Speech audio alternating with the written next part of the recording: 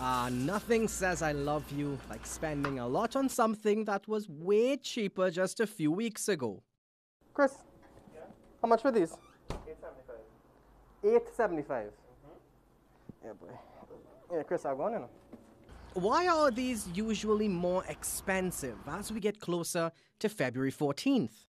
Really and truly, just the price increases from the farms. You see, the flowers you usually want for Valentine's Day aren't grown here. They must be imported, and the Valentine season is when operations costs go up at the source of the supply chain. Pre-Valentine's, we could be paying about 10 to 15 cents US for one rose stem. For Valentine's, you could be paying close to 80 and 90 cents for the same rose stem. But that was pre-pandemic. Now, like everything else, flowers have gotten even more expensive up the supply chain as a lot of the farms went into dormancy.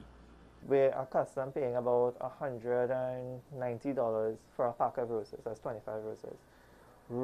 Now with COVID prices, you're paying $250, $275.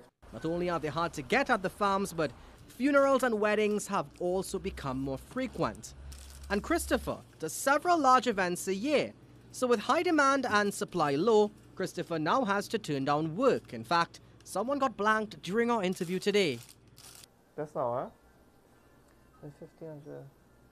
Honey, I can't guarantee no flowers coming, you know. I really can't do your wedding for you. All of this is why you'll notice you're paying more for flowers this year. The tulips before, we would have been able to sell a bunch for about $200. Now we have to sell it at least $350, $400. This is off peak season. But here's the thing. Even with the increase, the demand is still there, meaning companies like the Petal Pro spend a lot of time, effort, and money to source them. Basically, you have to be a flower whore. A what? A flower whore. So, okay, take for instance Valentine's. I had to order flowers from 4 different suppliers just to make sure I had enough quantity on my end. So it's an expensive time to shoot your shot, so whatever little you get on February 14th, just say thank you. Akash, Samaroo, CNC3 News.